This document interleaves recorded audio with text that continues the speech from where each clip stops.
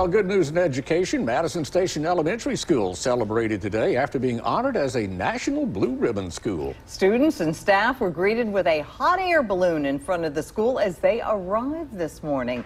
Following the hot air balloon surprise, a celebration took place outside of the school where safety precautions were in place. Although the celebration was brief, staff members say they're very excited and proud of the school's achievement. Today is a celebration because our school was awarded the 2020 National Blue Ribbon.